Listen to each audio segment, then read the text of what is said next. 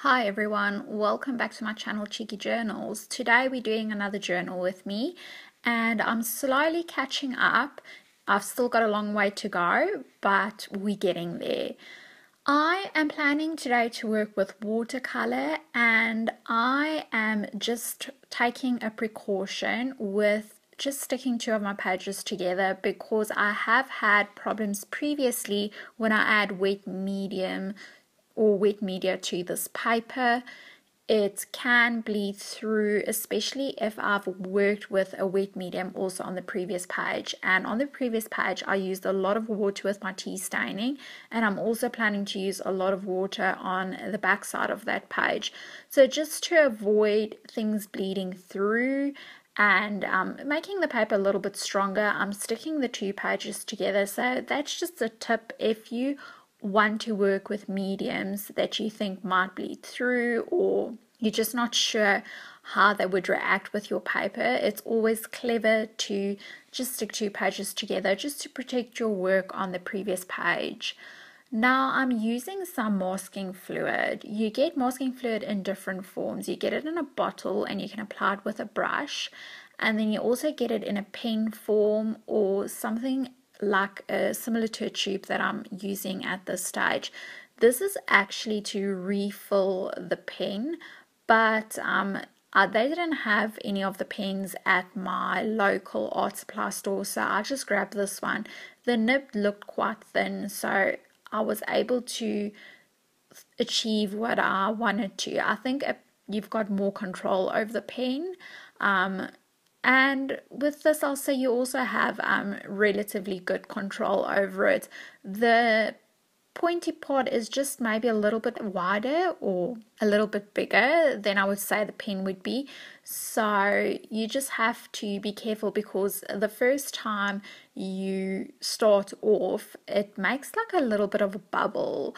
But I just sort of dab that off on a piece of paper towel and then I start drawing with it, and I try and keep it down as I'm going just to avoid the bubble forming again, if that makes any sense. So if you want to be very precise, I would say go with a pen.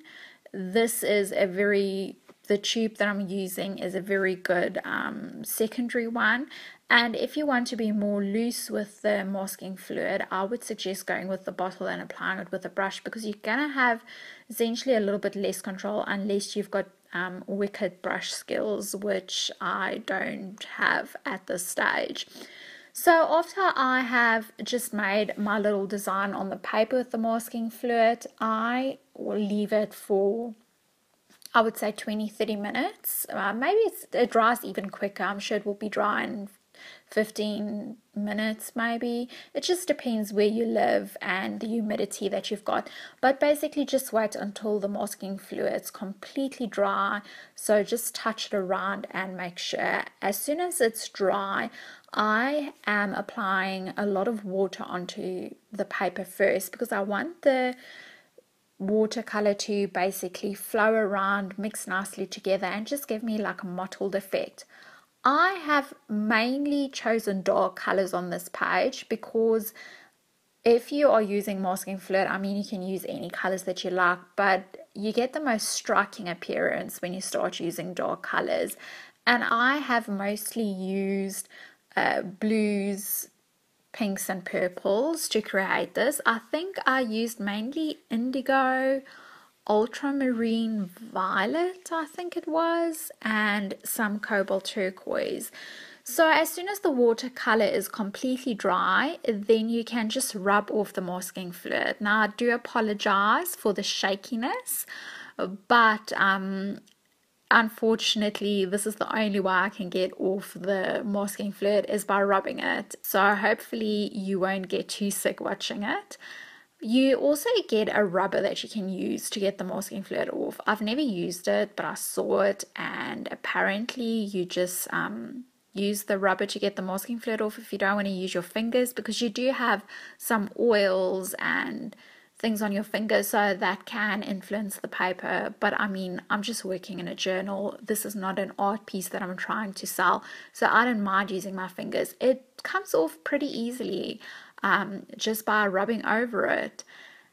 And I've decided to also work on the second page because I know that I want to add a pamphlet, and I was thinking of tipping it in on the previous page, but this journal is getting quite thick, so I thought it would just going to be better to stick it in, and also it's not going to cover up too much.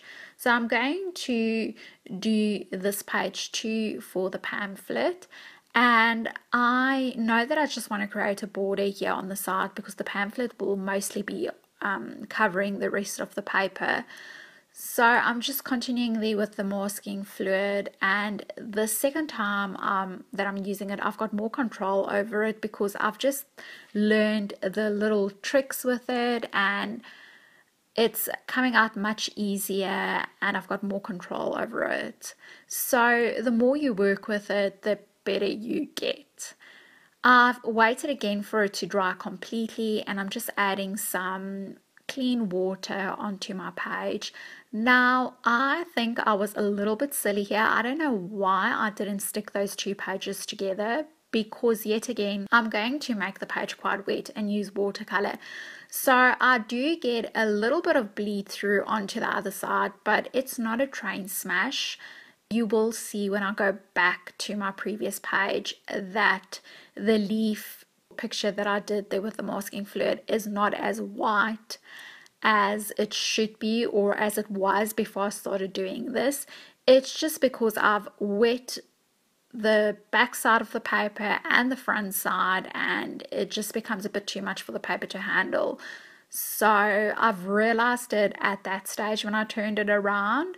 So, you know, you can do things like that. That's quite silly. Like, I've just stuck the two pages together on the previous page, and yeah, I haven't done it. But it's not the end of the world, because I actually don't mind it bleeding through a little bit, because you can't really tell until you're like looking up close and looking for those little things. But otherwise, it's completely fine. So if you want to have a close-up, this is how it turned out. So as you can see, the marks there were quite white, and on this side you can see some of that blue popping through. It's just my journal, and that's how you learn, is by doing these things. So I'm quite happy with how it turned out for my first time using masking fluid, and I'm hoping to just get more control over it and play around with it. But I actually like it if the lines are a little bit raggedy and it didn't come out too perfectly, because I love that look. So I am recording a memory today that happened last year. We just went around the city to a few shops, and I actually grabbed this card from a shop. Loved the design from it, so I wanted to add it to this page, and I thought the color palette with the watercolor goes beautifully. So I'm just layering it with some craft paper and also a little label sticker that I've added there at the top, and I'm planning to add my date there. I'm just using a wet glue because it's easier to move it around, and it's also it's made out of a very heavy cardstock, and I just find it works easier with that to stick it. I am also adding some photos because on this day I actually stumbled across an art supply store, went in, and of course I couldn't resist it. So I got some Ecoline markers and also some Ecoline liquid watercolor.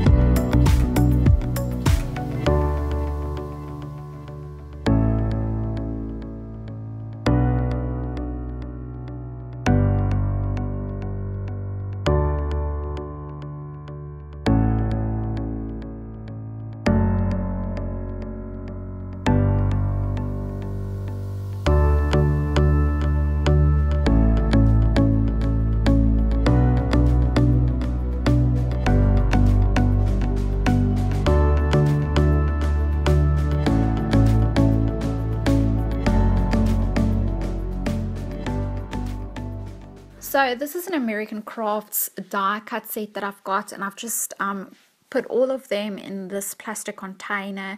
So I'm going to go through it and just stick a few things down that I feel will finish off that little collage. So this is the pamphlet that I want to attach to this page. We also went for a walk in the Melbourne Gardens, and I want to include the map. So it's just quite bulky and it doesn't really fit in properly. So I went to my paper cutter and I've just cut some pieces off, made it smaller, and I've rounded the corners. I'm going to attach it with this double-sided tape, and I did by accident actually cut off a top part of it. I don't know if you'll be able to pick that up, but I managed to fix it with some sellotape, which I thought it didn't come out too badly. You can't tell really, but as soon as I open up this pamphlet, you'll be able to tell, because you can see there's that line there at the top, but it's not the end of the world. You know, I'm just going with the flow here. So on the map, I'm just going to decorate it a bit and stick another one of these labels. I absolutely love them. I have a pack and I've got 4 different colors. I think it's blue, black, red. No, I think that's all blue, black, and red. And I really love using them. So I've just stuck that down. And then with a Dymo labeler, it's those computerized ones, I've just typed out a word exploring and printed that off. And I've just added that to the label. And I'm going to layer my photo sort of over it. And then I've also got some little magazine cutouts that I found from a Daphne's Diary. And I love these little houses, and I thought the colors just go so well with this map, and I just wanted to make it a little bit more inviting and add a little bit of my own things onto the map. So I'm just putting them down with some glue, and I really like how it actually turned out. And I was at first very upset with myself for cutting that top part of the map off, but I think it gives it some character. So it's something that I will always remember and just have a laugh. So I'm going back into this American Crafts pack, and I'm just looking for something else to add onto the map that I've added, and I ended up going with this cute little card that says one more memory for the road. And I am using some of this washi tape. It's like a brown measurement washi tape, and I've just wanted to keep it very ruggedy, so I've just torn it off. I didn't want to like have those clean cut edges, and I'm just sticking it over there. This die cut that I'm putting down now is from a Kaisercraft pack, and I know it's from the one that's called Open Road if you're looking for it, and I'm just sticking that sort of over it. This is just a white Posca pen, and I've decided to do the date on it and just add some dots to give it some sparkly bits. And the reason I've added the date on there is just so that I can remember that these 2 entries sort of go together, since I'm using 3 pages. Just thought that would work well. And this is also a stamp set by Kaisercraft, and I'm going to do the date there, but unfortunately they've only got 1 2 in the set, so I had to just stamp the 2 down there again. And I think that is basically what I'm doing to this page. I'm just going to be adding my words now, and I really encourage you, if you haven't tried masking flirt before, go get some and try it out. It's super fun, and don't worry if your drawings don't come out perfectly, because it's not, unless you have really practiced with it or you're just very talented in a natural form. But don't worry about that, because really it's fun, and the whole thing just comes together in the end, even with those wonky lines, and it gives it more character. So I hope you've enjoyed this video. Have a great day, and I'll see you soon. Bye.